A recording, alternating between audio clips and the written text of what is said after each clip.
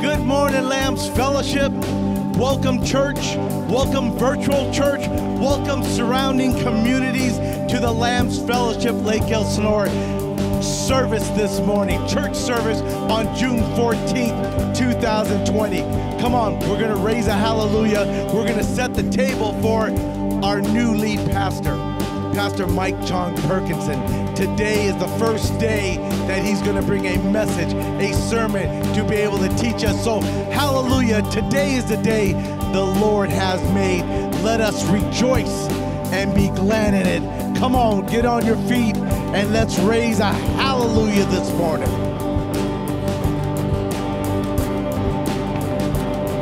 I'll raise a hallelujah in the presence of my enemies. I'll raise a hallelujah louder than my unbelief. I'll raise a hallelujah. My weapon is a melody. I'll raise a hallelujah.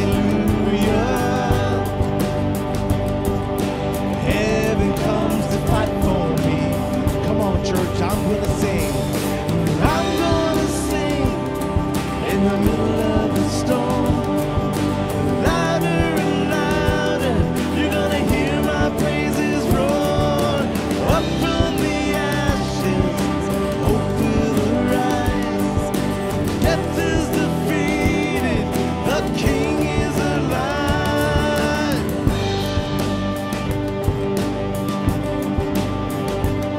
I raise a hallelujah with everything inside of me. I raise a hallelujah. I will watch the darkness flee. I'll raise a hallelujah in the middle of the mystery. I'll raise a hallelujah. Fear you lost your hold on me. Come on, church. I'm gonna sing in the middle of the storm. Louder and louder, you're gonna hear my praises roar. Up from the ashes, hope will arise. Death is defeated, the King is alive. I'm gonna sing in the middle of the storm. Louder and louder, you're gonna hear my praises roar. Up from the ashes, hope will arise. Death is defeated, the King is alive.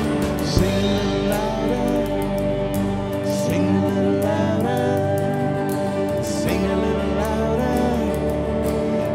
little louder, sing a little louder, sing a little louder, sing a little louder, sing a little louder, sing a little louder, sing a little louder in the presence of my enemies. Sing a little louder, louder than my unbelief. Sing a little louder, my weapon is a melody. Sing a little louder, heaven comes to fight for me. Sing a little louder in the presence of my enemy. Sing a little louder, louder than my unbelief. Sing a little louder, my weapon is a melody. Sing a little louder, heaven comes to fight for me. Sing a little louder.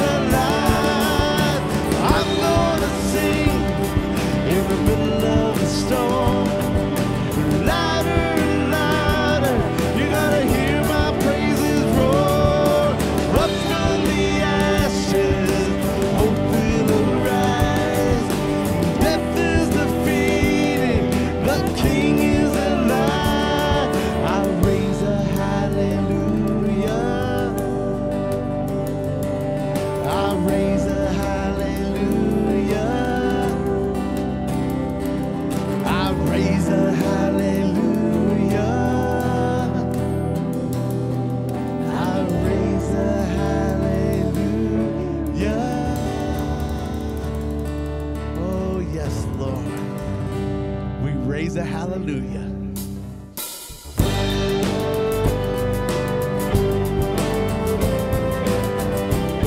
Oh, amen.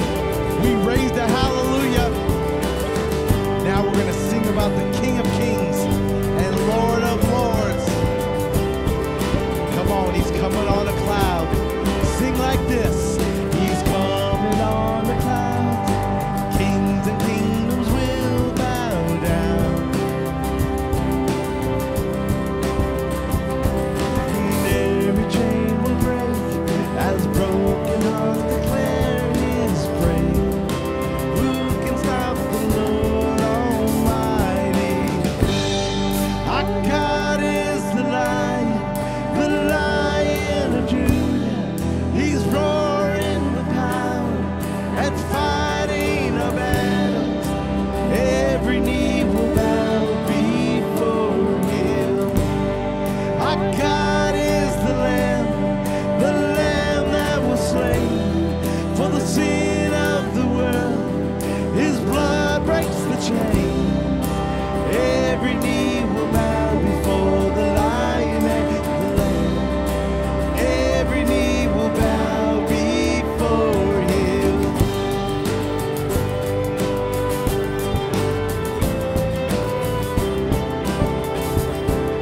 So open up the gates. So open up the gates. Make way before the King of Kings. Now God who comes to save is here to set the captives free. Who can stop the Lord Almighty? Our God is the Lion of Judah. He's roaring with power and fighting a battle. Every knee will bow before him. Our God is the Lamb that was slain for the sin of the world. His blood breaks the chains. Every knee will bow before the Lion and the Lamb. Every knee will bow before him. Amen to that, you guys. Who can stop the Lord Almighty? No one can stop him. How many of you believe that every knee will bow and every tongue will confess? Well, if you believe that, come on. Let's sing. Let's praise. Let's lift up our Lord in praise by singing, who can stop the Lord Almighty? Sing it like this. Who can stop the Lord Almighty? Who can stop the Lord Almighty? Who can stop the Lord Almighty? No one. Who can stop the Lord? Who can stop the Lord Almighty? Who can stop the Lord? One more time. Who can stop the Lord Almighty? Who can stop the Lord? Our God is the Lion of Judah. He's roaring with power and fighting our battles. Every knee will bow before him. Our God is the Lamb that was slain. That was in of the world. His blood breaks the chain. Every knee will bow before the Lion and the Lamb. Every knee will bow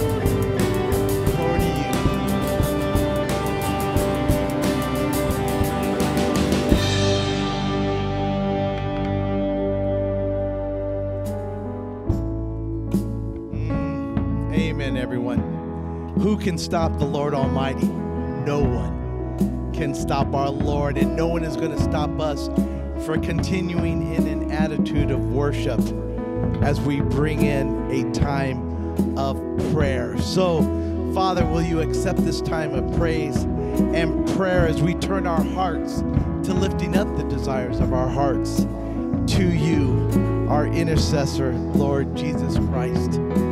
Father, we know that the Holy Spirit is in our midst, and we declare you, our waymaker, our promise keeper, our light in the darkness. And we know that, Father, you never change. You are the same yesterday, today, and forever. So, Lord Jesus, that is who you are. We declare your greatness. We declare your glory. And we know that you are moving in our midst as we continue to worship you. You are here, moving in our midst. I worship you. I worship you. You are here, working in this place. I worship you. I worship. Sing that again. You are here, moving in our midst. I worship you. I worship you. You are here, working in this place. I worship you. I worship you. You are waymaker, miracle worker, promise keeper, light in the darkness. My God, that is who you are. You are waymaker, miracle worker, promise keeper, light in the darkness. My God, that is who you are. You are here, touching every heart. I worship you. I worship you. You are here, healing every heart. I worship you. I worship you. You are here, turning lives around. We worship you. We worship you. You are here, mending every heart. We worship you. We worship you. You are waymaker, miracle worker, promise keeper, light in the darkness. My God, that is who you are. You are waymaker, miracle worker, promise keeper, light in the darkness. My God, that is who you are. That is who you are. That is who you are. That is who you are. That is who you are. Even when I don't see it, you're working. Even when I don't feel it, you're working. You never stop working. Never stop working. Even when I don't see it, you're working. Even when I don't feel it, you're working. You never stop working. Never stop. You are waymaker, miracle worker, promise keeper, light in the darkness. My God, that is who you are. You are waymaker, miracle worker, promise keeper, light in the darkness. My God, that is who you are. That is who you are. That is who you are. That is who you praise you, Father, for allowing us to come to lift up our prayers and our praise to you. We know, Father, you are tireless. You are unceasing in your love. You are forever faithful and forever true. As we have raised our hallelujahs to the Almighty King that no one can ever stop. And Father, you make a way. You are the way maker to eternal glory. And Father, we praise and we pray this in your name. And all God's people said, amen. Would you welcome for the first time ever at the Lambs Fellowship Lake Elsinore, our own pastor, Mike Chong Perkinson. Hi, Saints of Lambs. It's so good to be with you. Man, I wish we could be in person meeting, and preaching to you via a camera is not my preferred mode. However, I'm grateful we have this option to be able to at least connect. And so I just want to say we are excited that God has called us down to Lambs. We are shocked that God has called us down to Lambs. I just want to say before I get into anything that God must really love Lambs. I was minding my own business up here in Crossroads in Big Fork, Montana. God was moving, is moving. We are seeing all kinds of growth, even through the pandemic. Every indicator is up. We're growing like crazy, and then God yanked us down to Lambs. And as a matter of fact, we were trying to find our way up here to purchase a home just at the first week of April. About 3 weeks later, as I discovered my name had been submitted to Lambs, I was meeting with Conference Superintendent Glenn Pryor, who said this statement: Lambs has a lot to offer, and we're surprised that we can't find the right pastor. And when he said that, the Lord put his finger on my heart and said, it's you, which caught me completely off guard. And it's right. We're excited. We are going through a season of mourning here because we so love the saints of Crossroads. Matter of fact, this video is being shot by the creative arts pastor, Scott Moore, at Crossroads, so he's gifting it to you. I'm being prayed over by one of our intercessors who has prayed for me the whole time I've been here, Ken Kelly. Crossroads has prayed over you a prayer of reception, a receiving, that you might be able to receive us. So they're gifting us to you, sending us to you. And so it's a beautiful relationship, and we are thrilled to be here. And so God's in this. And so I just want to make a couple comments before I go on.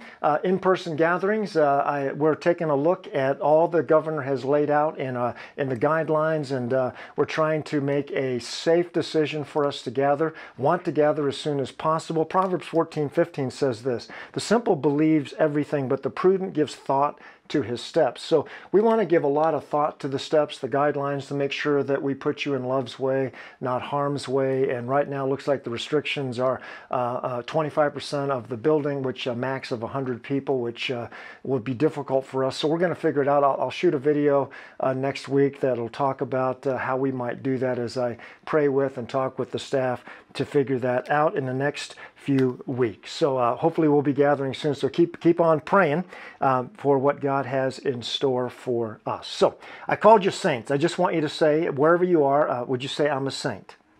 I'm hearing you. I'm a saint. You can type it out. I'm a saint. You're a saint not because of what you and I have done. You're a saint because of what God has done. So why would I call you saints? The Bible calls you saints. So when you open up the epistles, the letters are to the saints of. Matter of fact, even the church at Corinth, which is like a modern day Las Vegas, I mean, they are sinning galore. Paul calls them saints. So you are a saint. And hopefully you don't define yourself by your sin anymore. You define yourself by what Jesus Christ has done. You are a saint. So one more time, would you say, I am a saint? Now, a couple ground rules before I get going. So we're on camera, and I need you to be typing and saying some things. I'm an interactive preacher, so if we were live, I'd need you to talk to me. I love interaction. So if you can say preach it, that would help. If you can say amen, if you can do a shout out, that would be awesome, because our God is an amazing God. Saints, we live in a crazy time. COVID-19 has been difficult for so many of us. Some of us have lost loved ones, undergone the sickness. Some of us are struggling with the economic realities.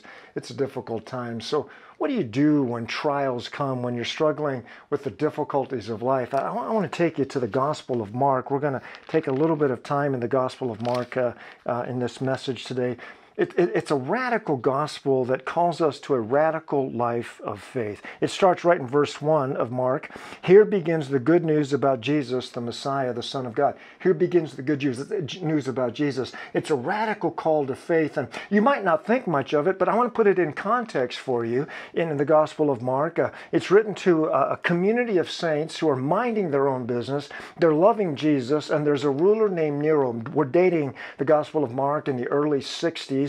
About 30 years after the death of Jesus. You've got Nero, who's ruling, who's trying to create an urban renewal program. He wants to reinstitute a new Rome, and in so doing, he sets fire to the city, and he burns down 10 of the 14 districts, and the plan is backfiring. He needs a scapegoat to help him get this plan across the Senate, which isn't being received well, and he finds this fledgling group that's rapidly growing underground all over Rome called Christians.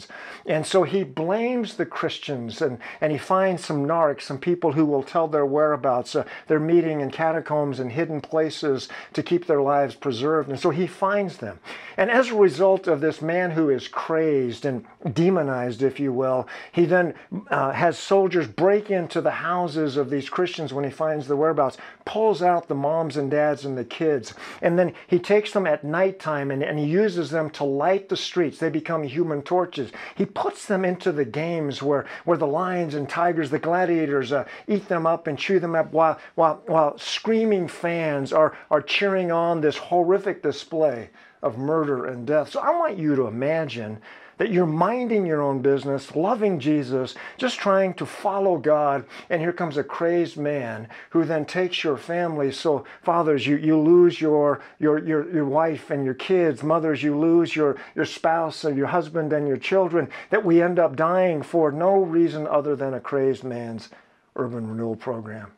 Gospel of Mark is that book where Mark pastors his people and calls them to a radical life of faith. It's in that context 1:1 says, here is the good news, the euangelion, the good news of Jesus, that in the midst of all this suffering, there's hope. And you might ask, as many of us would, how can there be hope in the middle of all that? So chapter 1, if you go down just a few more verses, 12 and 13 is an interesting way that Mark highlights the temptation. Matthew and Luke give us a greater depiction of the temptation narrative when Satan comes to Jesus and tempts him and tells us of the interaction between the two. Mark doesn't give us the interaction. It says in verse 12 of chapter 1, immediately, one of Mark's favorite words in the first 3 chapters, the gospel starts out in a hurry, immediately. The Holy Spirit compelled Jesus to go into the wilderness. You ever felt compelled to go into the wilderness? You might be in it now. That's what some of us feel like. We're in a wilderness.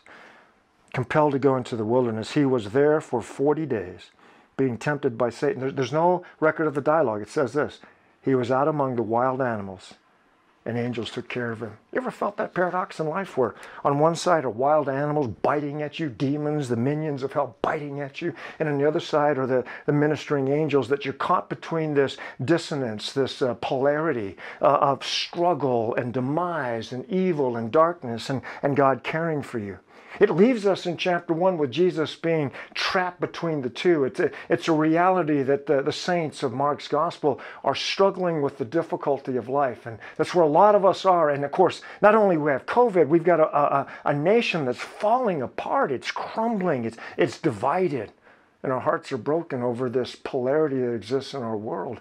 I believe God's calling the church up. I believe God's calling Lambs up. I believe we have a radical mission, that what God began with Pastor Gary Ennis 23 years ago, I am privileged to come and see that through to the next place, the phase of what God would have for us at Lambs. God is calling you out in the middle of all this struggle. I believe we're dripping with hope, the hope of Jesus Christ, a radical call to faith. And so I just want to challenge you. But our problem is hell comes and he works with our perception. And I want to remind you that whatever you perceive is what becomes real. Our perception dictates everything. It's the Numbers 13:33 passage. We were like grasshoppers in our own eyes, so we were to them. And so there's this cute little quote that goes something like this. I'm not who I think I am. I'm not who you think I am. I'm who I think you think I am. I'll say that again. I'm not who I think I am. I'm not who you think I am. I'm who I think you think I am. The perception of myself, how I view myself, is what predicates and dictates reality. It's what sets reality in motion for me. And so it's not what I think I am, it's what I think you think I am. And so my identity shifts with every human being I'm around. So if I think you think I'm stupid, I feel stupid. If I think you think I'm smart, I feel smart. That I somehow am responsible for my own perception, and what hell wants to do is deceive that, so that we see everything from a darkened lens of struggle and an absence of God's presence. So the core emotion, and we'll talk a lot about this in the years to come, the core emotion of all human beings since the fall of our first parents, Adam and Eve, is fear. And its cousin, shame. We're born with this sense of shame and fear, and then it's given a specific name as you are raised in a home, in our culture. And then if that is the core emotion, the response to that, the core motivation, is self-protection. We're guarded and we protect ourselves, and we should. And if that's the case, then the core strategy is hiding and facades. And so we have the saints of God who often end up hiding, and we're afraid and we're broken when we're empowered people, because on one side we have the wild beast and we have the minions of hell. They're yapping at us, barking at us and biting us, and we don't know what's going on, and there's ministering angels, but we feel caught between the two, and there doesn't seem to be relief. And there's a Nero running around, and he's coming after us, and there's darkness and defeat everywhere. And so it's hard at times, saints, to be encouraged, to live a life of faith. And I believe that God has so much for you. You are a saint. Would you say one more time, I'm a saint? And so I want to encourage you this morning as we think through what God has for us, that there is hope. Would you say, in Christ, I can do all things. In Christ, I can do all things. A way to simplify that is, in Christ, I'll make it. Let's go back to the Gospel of Mark as I close out with you today. Chapter 14 is where Jesus prophesies to Peter after Peter's made the incredible promise and the braggadocious statement, though, even though everyone else falls away, I'm above everyone else, I won't. And Peter gets told by Jesus that before the cock crows twice tonight, you're going to deny me 3 times. We've all denied the Lord. We've all been unfaithful. I've been unfaithful. I'm just a whacked out Asian buffoon who hasn't been the man he's been called to be at times. It's been God's grace, still God's grace. I'm here because God's grace. And it's always God's grace. So Peter is told and prophesied over by Jesus that he's going to deny him. And then, of course, Jesus is arrested that night. It's a catastrophic night for the disciples. Their dream is being taken from them. Their hope is being taken to a court, and eventually they're going to watch their hope die. But I want to take you to verse 65 of chapter 14, and a very interesting couple verses that says this, as Jesus is now out with the soldiers and he's blindfolded. And of course they're having a heyday with him. Tragic verse that disturbs me greatly to read it. Then some of them began to spit at him, and they blindfolded him and hid his face with their fists. The precious, powerful Son of God, who spoke everything into existence by a word, this being, this man who's poured himself into an earth suit, is making himself vulnerable to the human beings he spoke into existence. The fists that he created, called forth, are punching him. And they say, who hit you that time, you prophet? They jeer, they mock him. And even the guards were hitting him as they led him away. It seems as if all hell is breaking loose and winning. Nero is triumphing. How are we going to make it with our financial situation? I'm in stage 4 cancer. What am I going to do that my spouse has left? Had no idea. What you know. the minions, the wild beasts are chomping and biting at us, and we're bleeding and profusely and wondering if we're ever going to make it. And ministering angels come, but we're caught between the two. It seems as if there's no relief in sight. And yet the Gospel of Mark says this is the beginning of the good news, the Evangelion. What good news, Pastor Mike? Oh, there's good news. Verse 66, the Greek word that's a conjunction, kai, is translated in the New Living Translation as meanwhile. I like that. If we were an African-American church right now, we'd have to have a meanwhile little Hammond organ going, and I'd need to say, meanwhile, and I'd need to get going, and you would say, preach it, Pastor, and someone would say, amen, and you'd stand up and say, yes, Lord. So if you're feeling it, you can type all that so I can see it. Meanwhile. Peter was below in the courtyard, just outside, where Jesus is being pummeled and being mocked and saying, you prophet, prophesy to us. Just outside the courtyard, meanwhile. One of the servant girls who worked for the high priest noticed Peter warming himself at the fire. She looked at him closely and said, you were one of those with Jesus the Nazarene. Oh my goodness, hallelujah. Someone ought to shout, because just outside the courtyard is the prophecy that Jesus then told Peter, you're going to deny me 3 times. The prophecy's happening just outside the courtyard.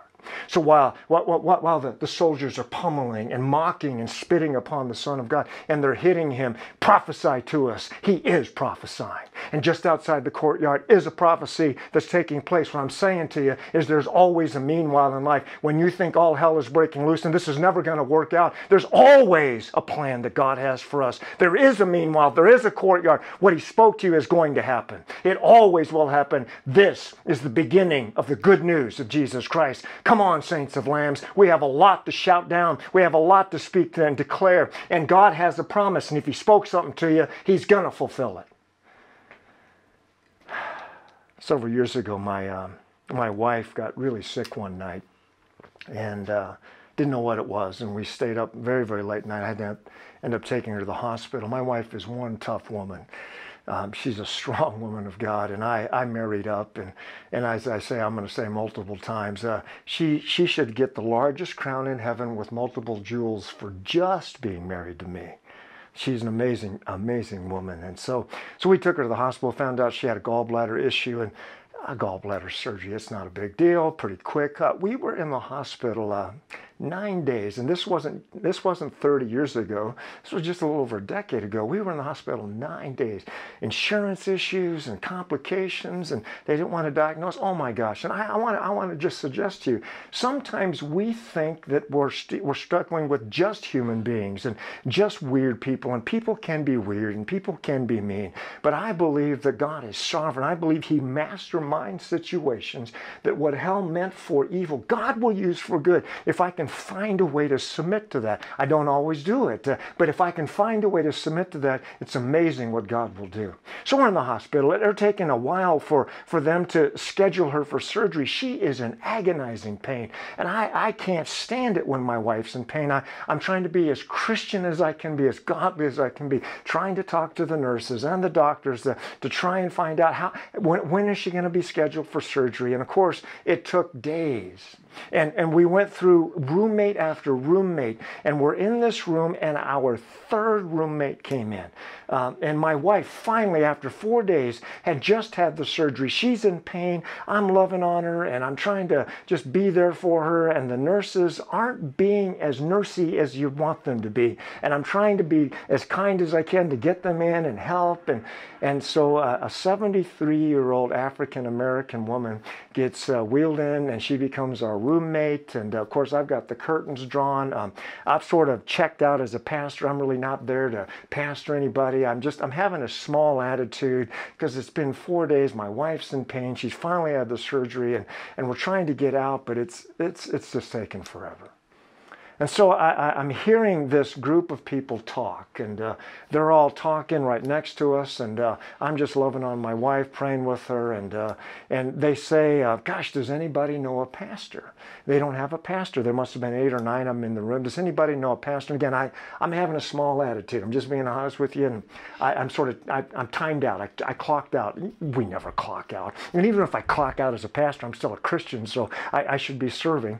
And so I've clocked out.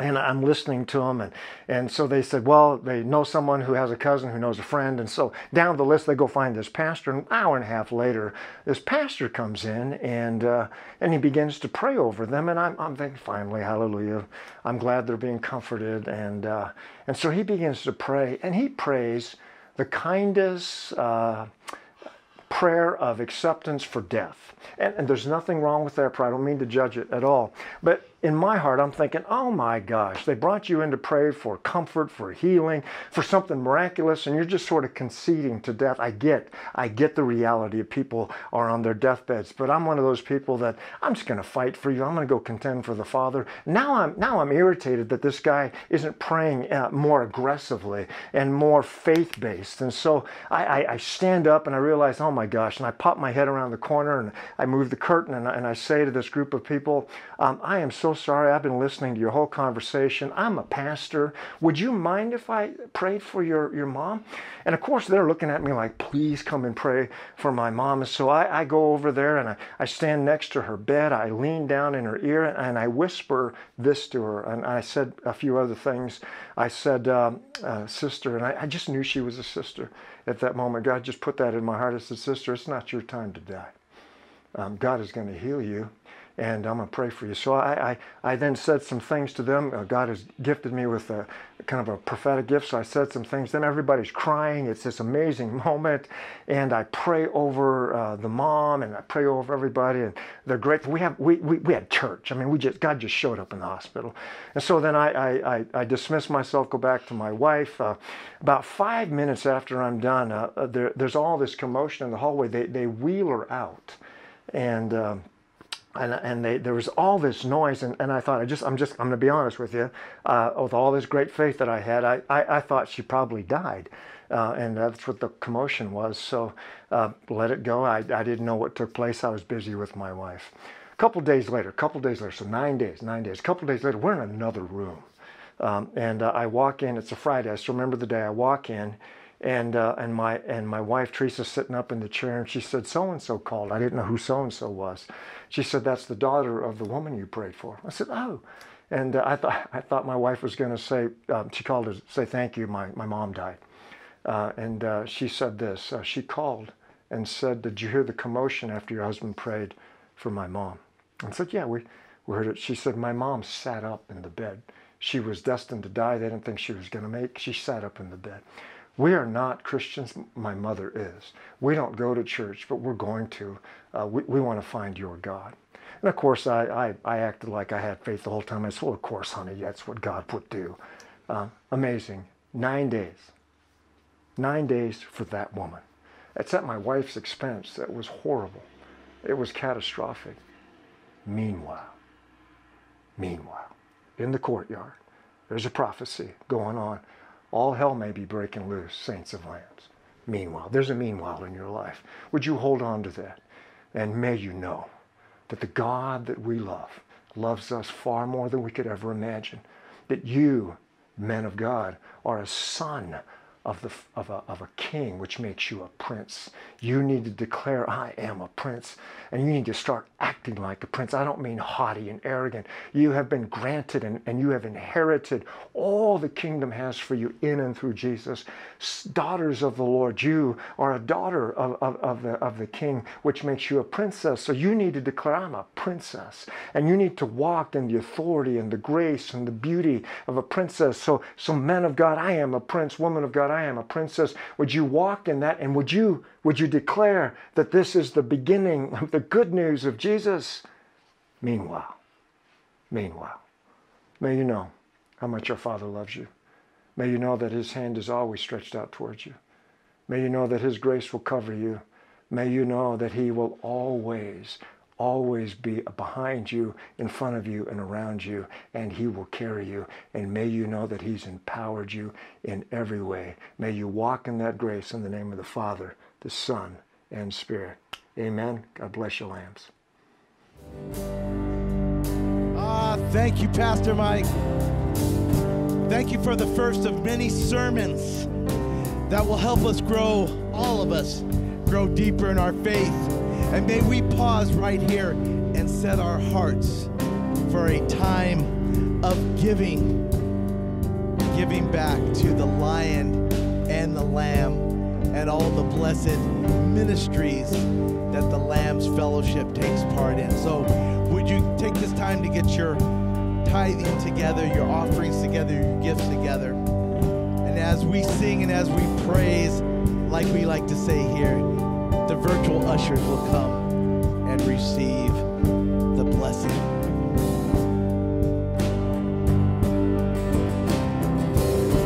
Amen. I searched the world, but it couldn't fill me. A man's empty praise, treasures that fail are never enough. And you came along and put me back together, and every desire is now satisfied here in your love. Oh, there's nothing better than you, Lord. There's nothing better than you. Oh, there's nothing is better than you.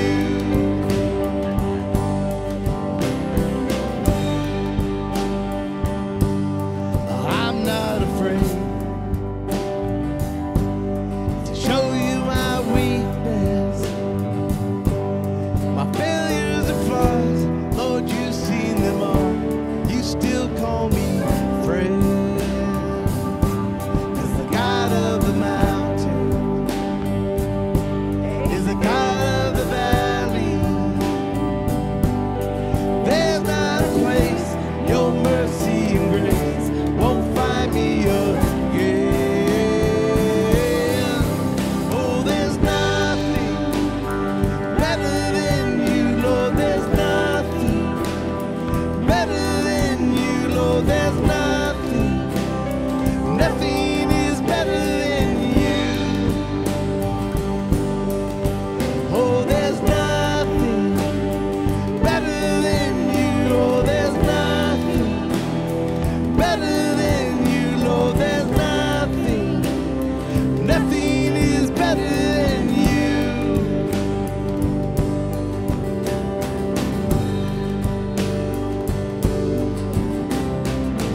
You turn mourning to dancing. You give beauty to ashes. You turn shame into glory. You're the only one who can. You turn mourning to dancing. You give beauty to ashes. You turn shame into glory. You're the only one who can. You turn graves into gardens. You turn bones into armies. You turn seas into highways. You're the only one who can. You're the only one who can. Oh, there's nothing better than you, Lord. There's nothing better than you. Oh, there's nothing is better than you. Oh, there's nothing better than you. Oh, there's nothing better than you, Lord. There's nothing is better than you. You turn graves into gardens.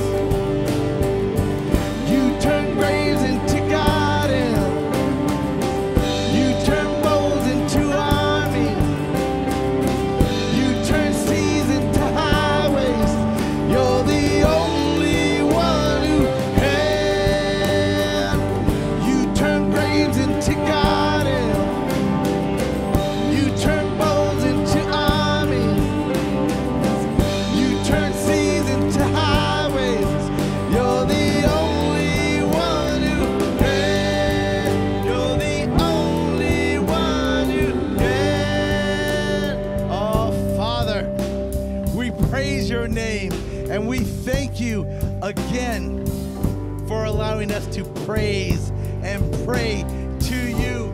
Thank you, Lord, for Pastor Mike teaching us. Thank you, Father, for your Holy Spirit being present here with us.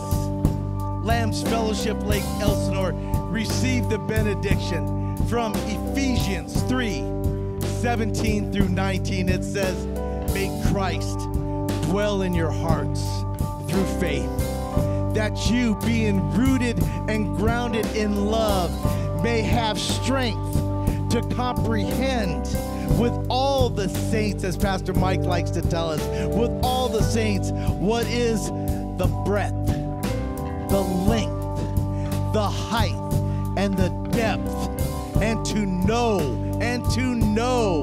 the full love of Jesus Christ that surpasses knowledge, that you may be filled with all the goodness of God.